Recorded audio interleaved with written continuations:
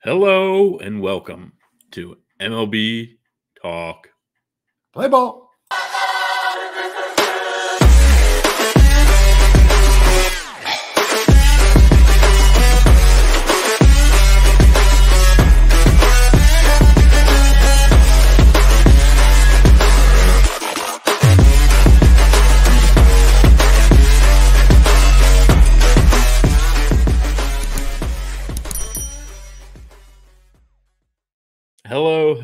Hello. Welcome back. This is our second episode for I-80 Sports Baseball. So in this, we are continuing free agent signings.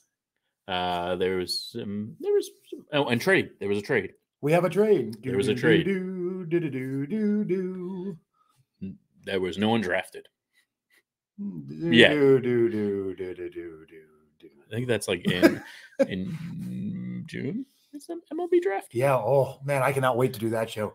You guys want to see something incredibly dull turn into something incredibly interesting? Watch Kilroy and Mongo take on the MLB draft. coming at you. I ain't doing it. Oh, that's a great one. How am I gonna? Why would I do that? Well, I mean, we can recap it. No, fine. I don't want to sit through. I want to take round 4. Okay. Okay. All right. We'll only cover round 4. Okay. I like that.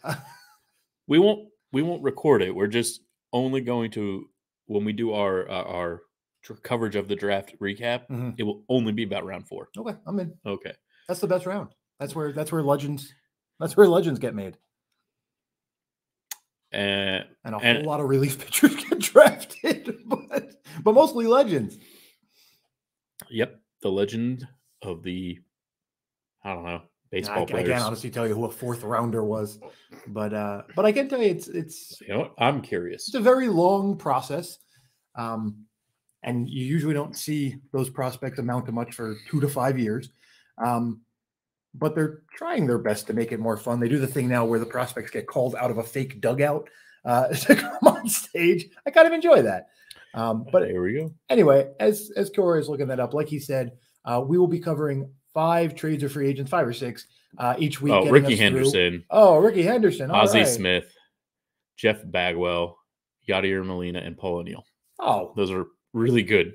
Let's go. 4th round. I knew what I was talking about. And then you got Cody Bellinger, Cliff Lee, Garrett Anderson, Corey Kluber, and Luis Gonzalez, which is also a pretty good group. All right, 4th round. David Justice, Ron Gant. Oh, the legend that is Ron Gant. All Jonathan Papelbon, Greg Nettles, and Brandon Crawford. Another solid group. Wow. And Bo Jackson. Oh, well, naturally. The man got drafted to every sport multiple times at some point. He was bound to be a 4th rounder somewhere. Rich Hill. We got Mike Clevenger is up there. Yeah. Desi Relaford's up there. Eric Burns is up there. Shout out Eric Burns. Wow. Okay. David DeJesus. Can't forget him. He was a person who I remember for some reason. With all this being said, though, as much fun as the draft can be, free agency is really where it's at more often than not in the MLB. Yeah, I mean, so real quick before we jump into that, Sure. Let's talk. I would like to hear your opinion about the MLB draft. Like, it's tough, right? Like, of all the sports, it's the toughest to pick up a player that's going to make an impact, right?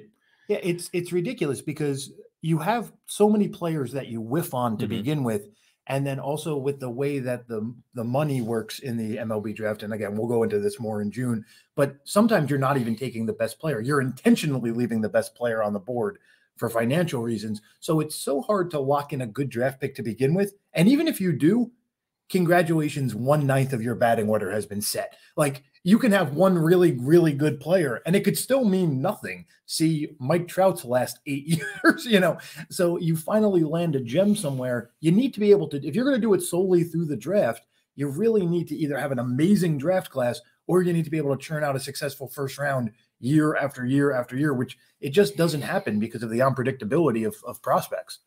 Yeah, I mean, and the minor league system does a pretty good job of vetting players, in my opinion. Like, really, like, you don't really see many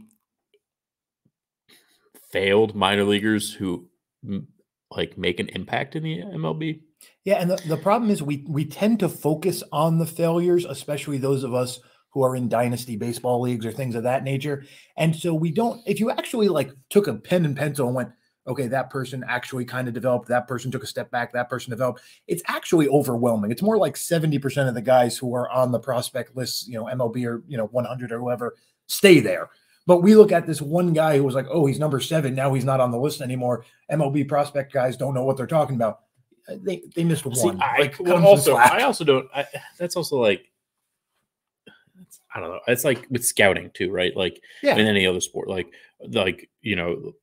all these top quarterback prospects that come out and they're like highly touted, and then they fail in the NFL, and it's like, well, it's about what system you get drafted to, right? It's about the coach or coaching staff. Not just, again, this is all sports, and this is what leads to busts and stuff like that, and also your ability to stay healthy, right? Which is very key and something people forget about or ignore or hold against someone, which is ridiculous. Like, people will call Greg Oden one of the biggest busts in NBA history because he couldn't live up to being the first overall pick. But the guy was just never able to stay healthy. When he early in his career before the injuries, he looked really good. Baseball is the same thing with tons of players like that. Yeah, especially pitchers nowadays. I mean, they're not used to going that long of a season, and then a Tommy John or two later, and guys get forgotten about. It happens all the time. So, on to not forgotten people. Nice segue. We're going to start with where would you like to start? Do you want to start? I like right where you are on that screen. You like where I am? Yes. All right. So we have here Carlos Correa signed with the San Francisco Giants on a 13-year, $350 million contract. He was, I believe, he was the top shortstop available on the market at that point. At that point, yes. You could, let's say it. Let's say that. So let's see. While you're looking that up, I'm going like this. Because I'm not looking up. It's debatable on when Dansby Swanson and him, for that matter, were truly off the market. They kind of, they're both the same age. Assuming you don't call Carlos Correa and go, you want in, and he goes, yes. Assuming these negotiations take a couple days, it's debatable if Dansby Swanson was really available at that moment.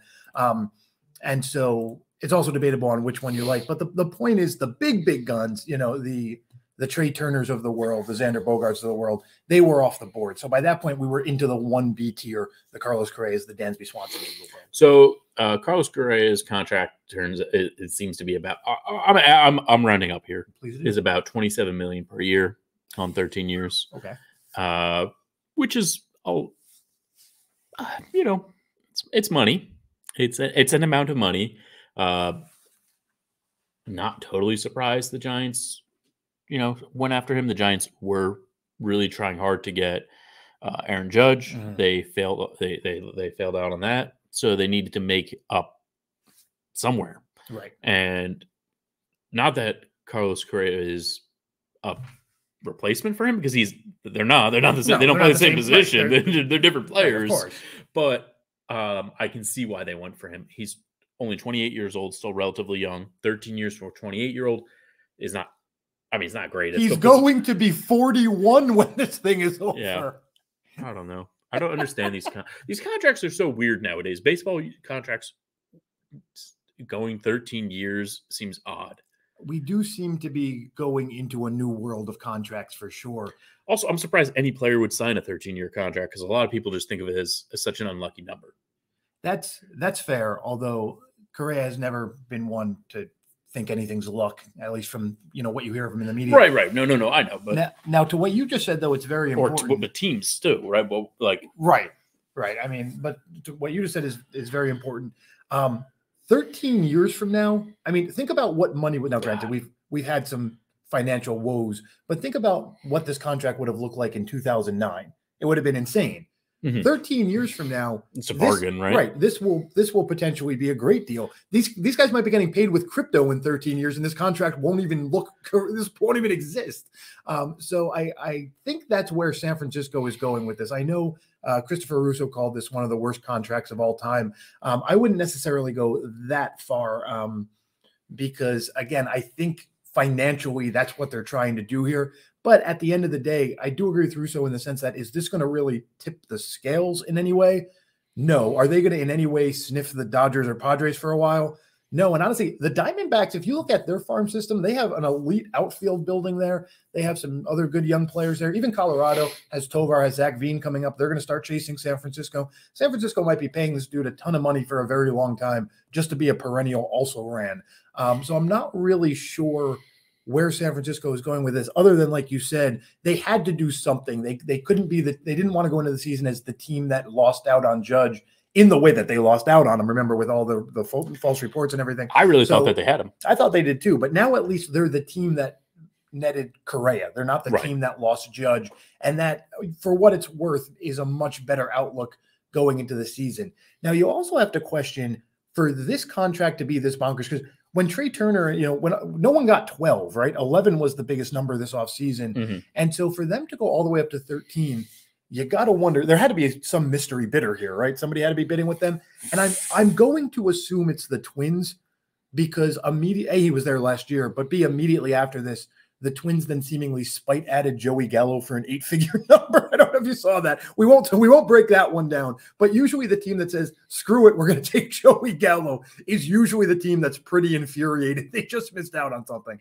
So I think we'll eventually hear stories that this number might be, because at first glance, it just seemed like the Giants just played Monopoly, right? They were just like, here's a fake amount of very large money. Come be our friend. When you were like, where did this number come from? I think we're going to eventually learn the market was a little bit more tighter than we're giving the Giants credit for. Oh yeah, no, I'm not saying that.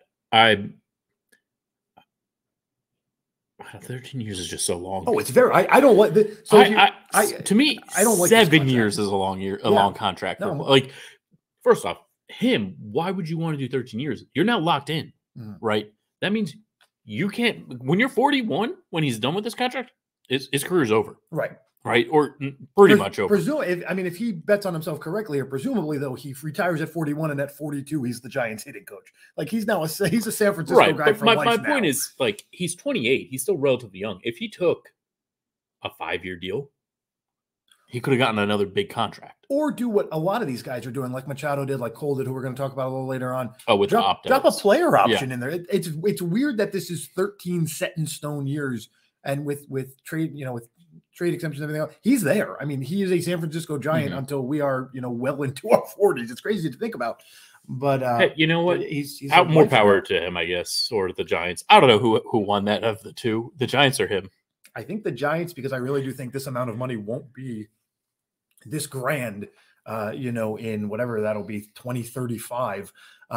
But conversely, if something goes wrong in the economy, this dude might be a genius. That too. But this will probably end up being, I don't know, what can he do to live up to this?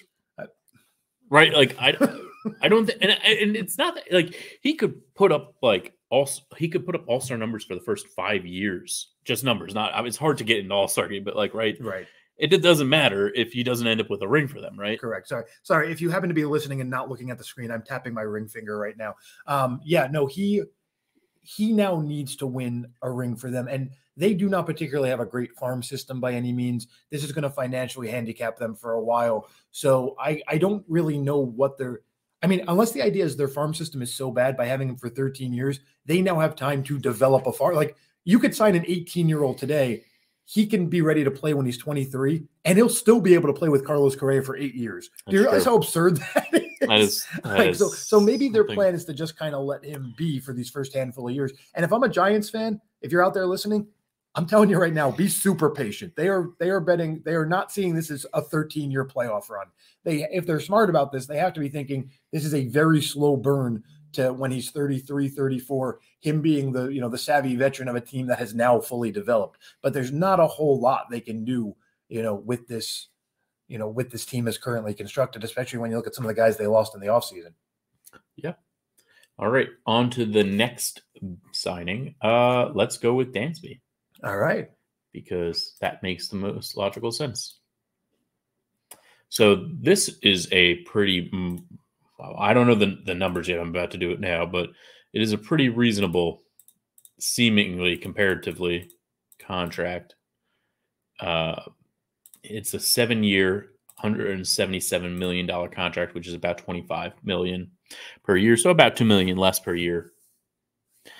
Again, this is just, rounding down in this case versus rounding up for him. And nearly half the amount of money. I mean, half the amount of years. Right. That's what you're getting here. Also 28 years old. So this sits in with what I was saying, where he still will be relatively young enough that he might be able to get another contract. Maybe not a ridiculous contract, but a good enough contract, hopefully, to put him into his twilight years. Right. So that's a contract again, this is me, a person who will never even come close to signing any of these types of contracts. As we say on the basketball show, this is just the opinion of two dudes in a dining room. Like, take it all with a grain of salt. But it sure seems like this is the more reasonable of the two contracts. Now, I'm sorry. I didn't say who he signed with. He signed with the Cubs. Okay. That's actually very, very important for this conversation. So I think this is a good deal for the Cubs. Mm-hmm. I think it's a good deal for Dansby. Mm-hmm. I think both sides are happy with this. I think this is a good move in the right direction for the Chicago Cubs. Yeah, and so very important here to distinguish. Dansby Swanson is a bit of an Iron Man. He's only missed 2 games in the last 2 seasons, played all 162 last year, led the league in at-bats during the shortened season.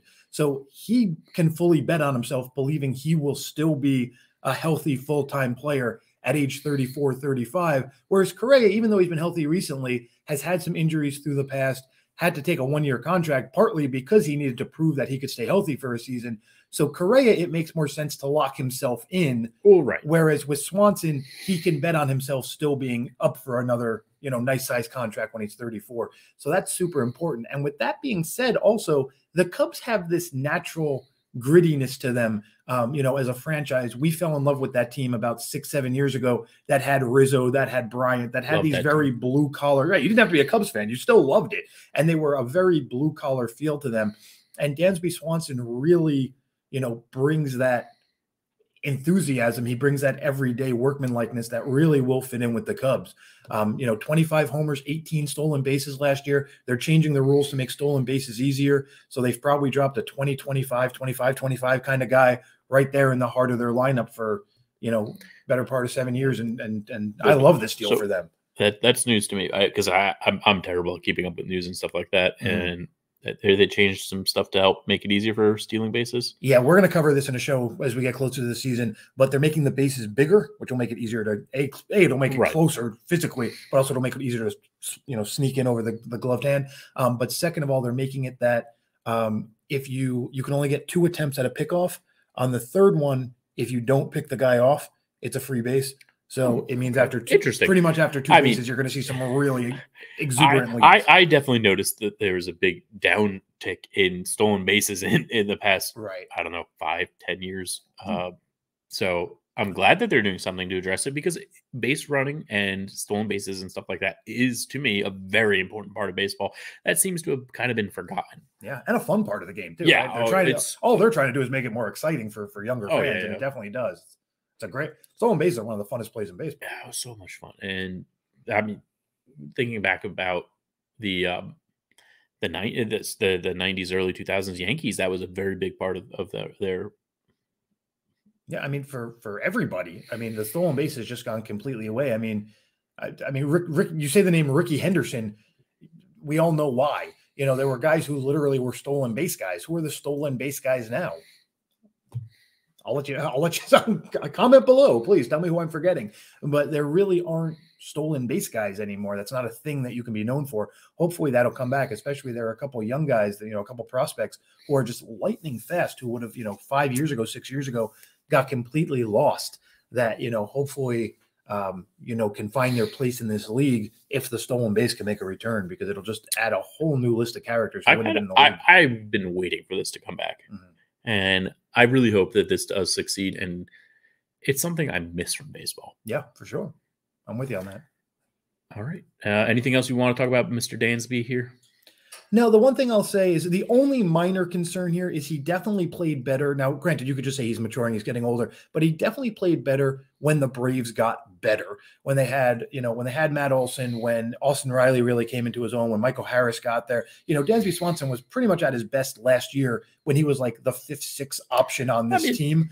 So you do have to wonder if by now being expected to carry the Cubs, they have Suzuki, they have a couple other good players there, but he's definitely going to be looked at as a primary source of offense instead of a guy who just continues moving. So will that pressure get to him? It seemed like early on when he was a first overall pick coming out of school, the pressure seemed to get to him a little bit early on. And then when he could come to the Braves and just be himself, he relaxed a little bit more. So if I'm the Cubs, maybe I'm already thinking, does this guy over the next 7 years need a true 1B to go with him? I'm already thinking, how can I move some prospects?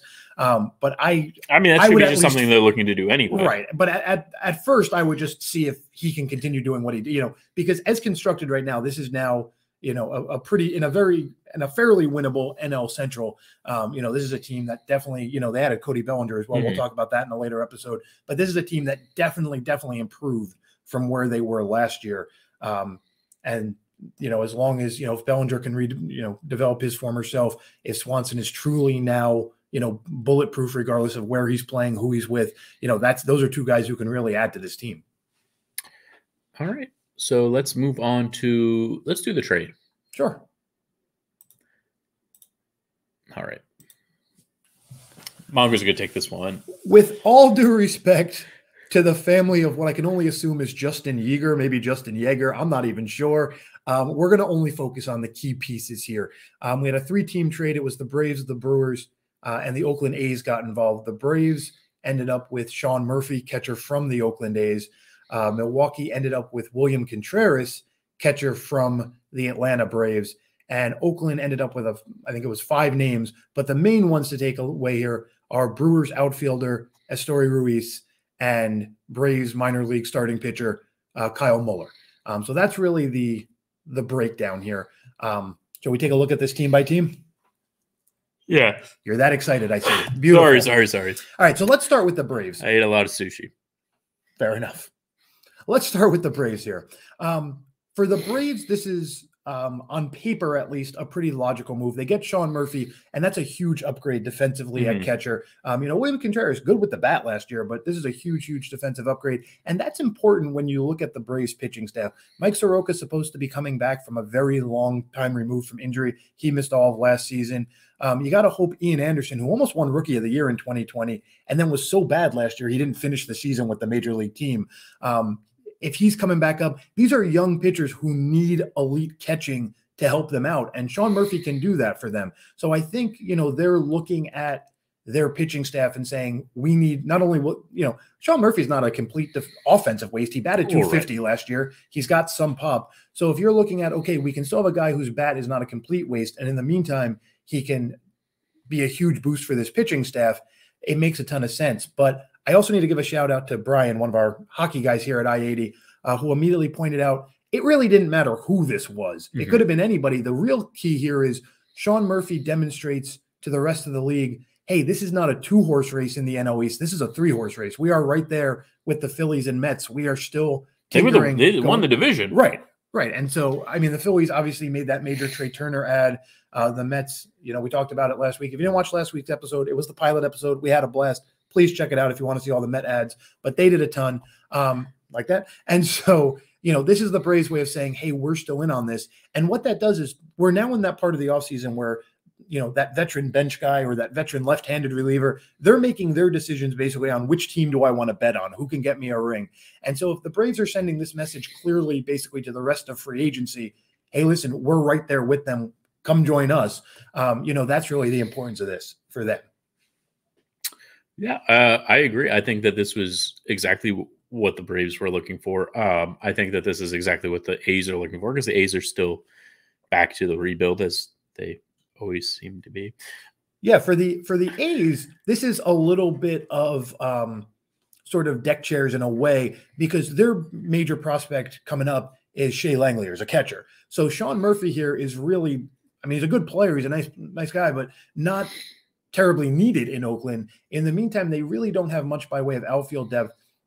So Estoy Ruiz comes in, huge stolen bases guy, 85 stolen bases across 3 leagues last year to go with 16 home runs. I really like his upside. This is who you were talking about. Yes, this is the guy who can go nuts under these new stolen base rules if given everyday chances. And even if he's not an everyday player next year, just having a guy like that be a pinch runner on a team that has nothing to lose because Oakland's not supposed to be that good next year. Pinch runners is also something that seems to have died. Right. Why would you not let this guy, your cleanup hitter hits a single in the 8th? Why would you not always put Estoy Ruiz into pinch run and see if he can make something happen in like a 3-2 game or something? It's the best part of baseball to me. Yeah, absolutely. So he could be a fantasy, a hidden fantasy gem next year. Just on stolen bases and that tiny Athletics, can you do us a favor and actually do this and not?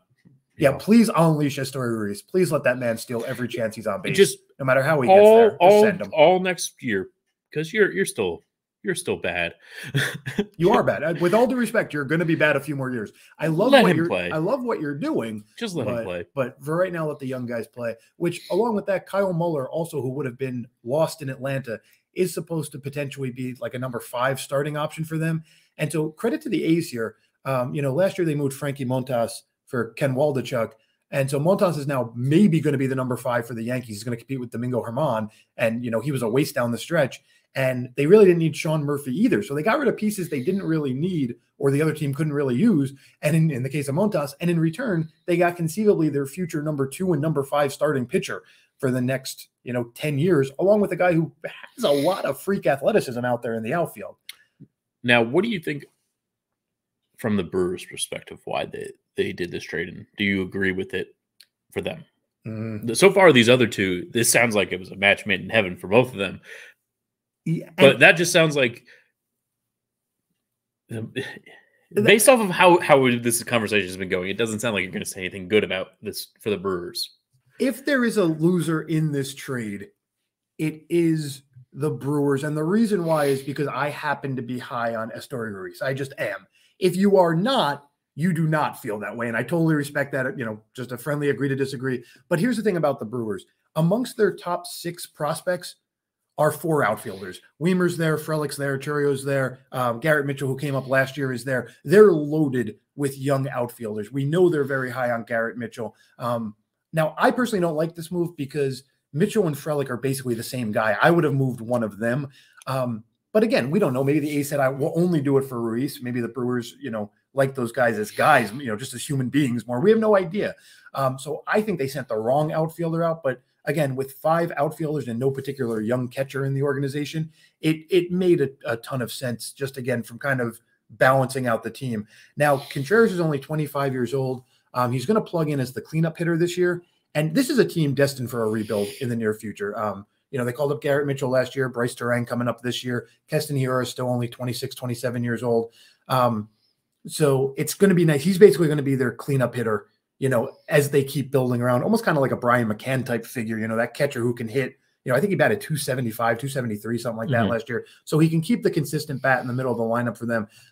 But for this year, he's batting. The guys around him are Rowdy Tellez and I want to say Jesse Winker are the 2 guys batting on either side of him. And Milwaukee, you're a bad team. And so to give up a guy with a high ceiling for a catcher, an offensive minded catcher, doesn't make a whole lot of sense. I see what you're going for, but I feel like you could have done this a different way.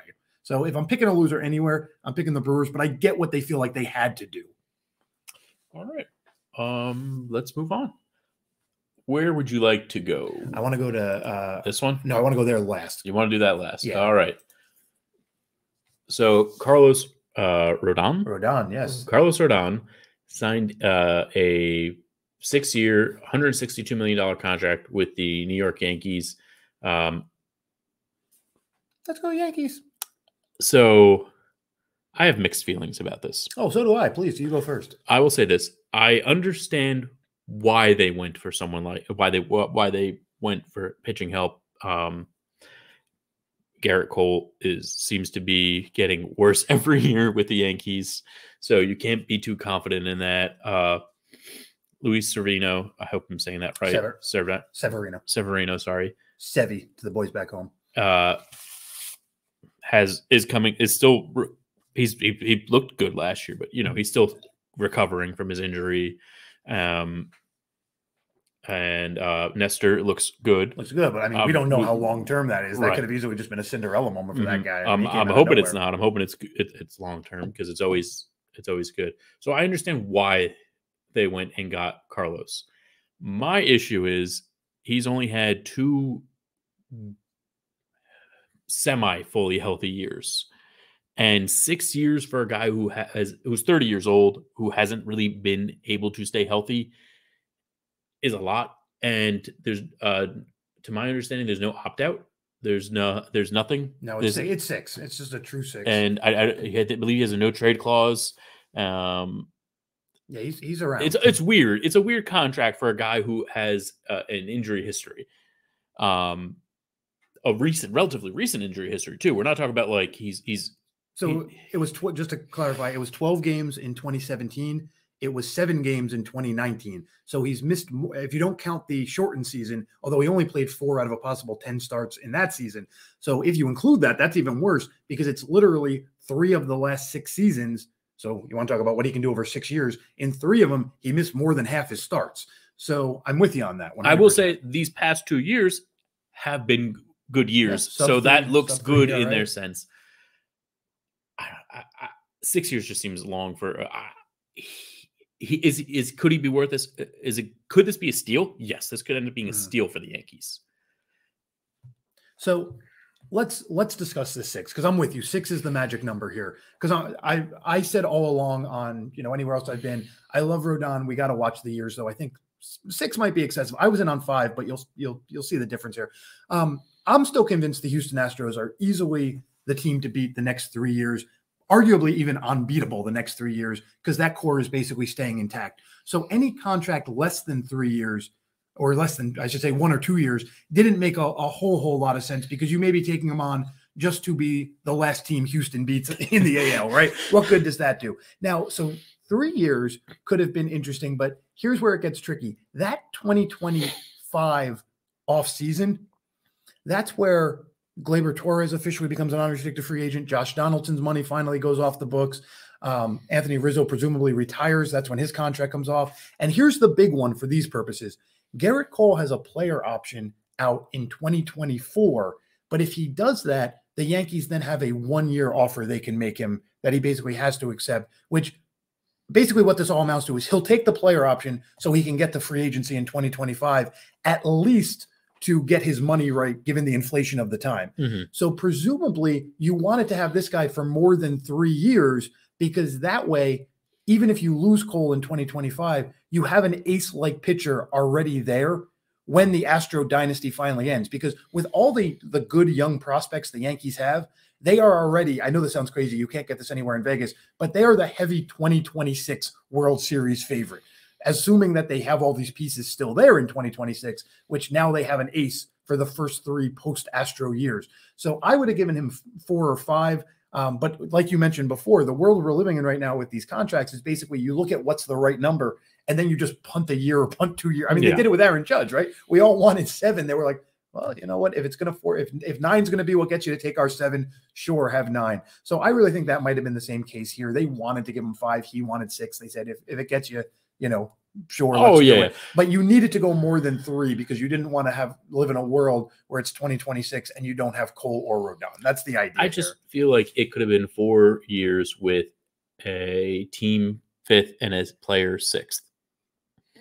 I would have been okay with it. I'm always okay with options, but again, some guys aren't. If that's what was going to lose him, you got to do what you got to do. I get it. I get why I don't like the 6 either, but there is logic. I do get it. I do get it. They had that, they don't want to. There's also the hope in their mind that this is enough to help them. Oh yeah, I mean, don't get me wrong. They're now easily the second best team in the AL. It's not terribly close, and you can just lock in Astros, Yankees in the ALCS for the next probably next 3 years. Maybe inevitably one of them will get cold in the playoffs somewhere along the way. But if you told me right now, can I take a bet that 2 of the next 3 years, Astros, Yankees in the ALCS? Yeah, that's easiest bet. I'm most confident bet I'm ever going to take in my life.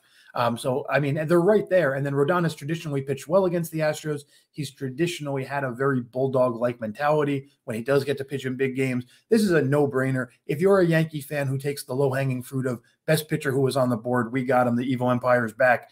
It's low-hanging fruit for a reason, but you're not wrong. This was the next domino the Yankees needed to go and knock over, and they did. I mean, bravo to Cashman for hitting the no-brainer out of the park here, but sometimes he doesn't. Sometimes GMs don't do that, and this was a case of, come on, this makes sense for everybody. Let's do it. They got the job done with money not really being an issue, which is kind of what you always like to see from the Yankees, at least what you expect from the Yankees.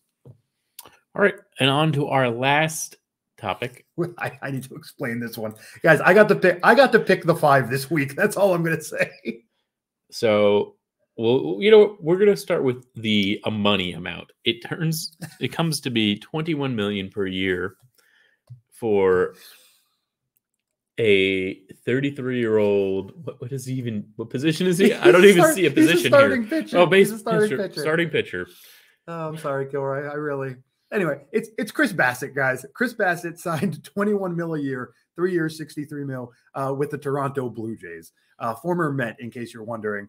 But yeah, can I take the floor on this one? Because I feel like you're very confused as to why we're even discussing. Well, I'm just gonna say this. This seems like a very Toronto move. It is a very Toronto move. Very nice. Yes, that's kind of where I'm going with this. Oh, okay. Yeah, nailed it.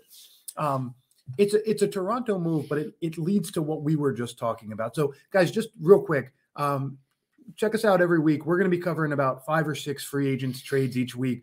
And so we're obviously going to have to spread out some of the bigger ones or the more important ones, or we're going to end up with some really god-awful episodes near the end of January. So we'll mix in some that are a little bit sneakier, a little bit more interesting to one of us. And this one stood out to me because it's so Blue Jays. And you could make the argument that this is the biggest move other than DeGrom, who seemingly is trying to get away from competition by going to Texas. This is the biggest move by any non-Houston, non-New York AL team this offseason. And it just goes to prove the point we were just saying, which is it almost looks like the other 13 teams in the AL are aware that this is a 2-horse race. Nobody is doing any. Houston went out and got Jose Abreu. We'll talk about that in the next couple of weeks. The Yankees went out. Obviously, they re-signed Judge. They got Rodon. They're doing things. But what else? I mean, Boston made a questionable signing with their new leadoff hitter, who people don't know how good he's going to be. Otherwise, they signed Justin Turner. Woohoo! Tampa Bay signed Zach Eflin. Okay, Zach Efron might as well be at this point. All the power young shortstops went to the NL. Verlander moved over to the other side. The NL is so much more stacked than the AL right now, and I think part of that is the world is finally starting to catch up on this idea that Houston is just light years ahead of everybody. The Yankees are always going to buy their way into the tops. And maybe it's time for some of these teams to start retooling, because Toronto doesn't know how to say no. We know that. You just said that perfectly. And so they're going to keep going. And they also went on Kevin Kiermaier, of all people, to help out their defense. And because they're invested in guys like George Springer, they really don't have a choice. They have to keep this, era going. But it looks like, most teams are going to be very content to just finish 20 games behind Houston this year. Yeah, I mean, watch out for them Orioles. They're probably gonna accidentally get into the playoffs because no one wants to win. Because somebody has to. And again, obviously I'm being a little facetious here. We know that the Rays always put together a proud season. The Guardians did go and get Josh Bell, but the talent is clearly on the National League side of things this year. Though I do have to say that the Rays do typically just surprise. Right. They're always just a surprise. I don't know how this team constantly just churns out this talent. Right. And I even kind of like that Zach Eflin trade. Well, it'll probably come up in one of these weeks, not trade, signing. It'll probably come up somewhere in January. But the point is, I mean, we know the Angels are broken and they have done nothing to particularly get better. The A's are still, in a rebuild. The Orioles are making their way sort of out of a rebuild, but they're still there. Boston, some of their signings were bonkers. We'll talk about them all at later episodes. That just seems to be them lately, though. They're just right. They just seem to be constantly not sure what they're doing. The Tigers are still developing. The Twins lost Carlos Correa and signed Joey Gallo. Do with that math what you will. It's a very down AL. And this move, really was more a vehicle for us to bring that to your attention. That you're going to see some very, very seemingly bonkers or small moves in the AL that are going to carry more weight than they normally do, because the path that, remember, you only have to get to 7 nowadays in the AL. And so, the path there, 6, the path there to make the playoffs is not that treacherous. And so we'll see some interesting signings along the way. I'm sure that, will turn out to carry surprising weight. All right. Thank you all so much for watching. Remember to like, share, subscribe, comment down below. Who do you want us to cover? There are a ton of free agents still out there. We want to hear from you. Who should we go to next? Also, who do you think, or who did we miss? Who did Mongo miss? Who did Mongo miss for shortstop? Nope. Base runners. Yeah, let me hear. Who are the best stolen base guys today? I'm clearly missing somebody because my list is nobody. So, question of the day, who's the best stolen base guy right now in baseball? Second question of the day, who do you want us to cover next week? We still have a few more weeks before we even get to pitchers and catchers. We'll try and cover everybody, but if you want us to move somebody to the start of the list, you go right ahead and tell us to do that. We're here for you guys. Again, thank you all for watching. Love y'all.